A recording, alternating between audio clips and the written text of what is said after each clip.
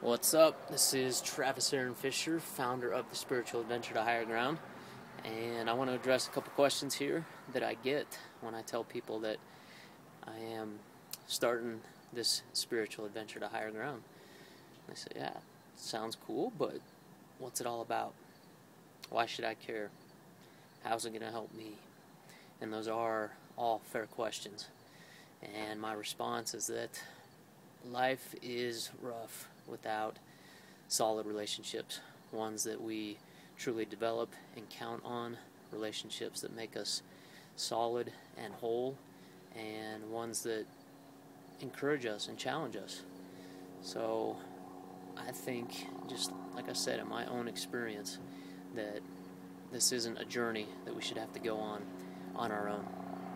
And this spiritual adventure to higher ground is an opportunity to really see the meaning and the cause behind positive and meaningful relationships here on this earth. And I just know, I truly believe that a solid relationship with God is the core of fruitful and healthy relationships with people around us, with friends and family, and even new relationships that start up. That if we don't have a good relationship with God, if we don't have intimacy with Jesus Christ, then our relationships on this earth are going to be troubled. They're going to be shallow, and more often than not, they're going to be frustrating, or we're going to be wrapped up in anger and just the conflict. Something that a pastor shared with me when I was living in Hawaii is that in every conflict, there's an opportunity to glorify God. And that's counterintuitive, but it's cool. And I don't think that we have a desire or that we're able to glorify God if we don't have a good relationship with God, with Christ. So that is the core of the message.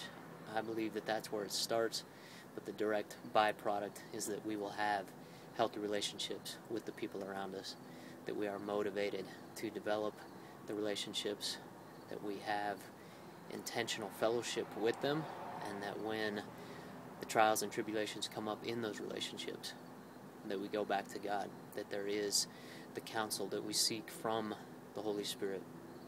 That is where we are deep-rooted, and we are only going to have the fruits of the Spirit if we are going back to that source of truth and love and hope and encouragement.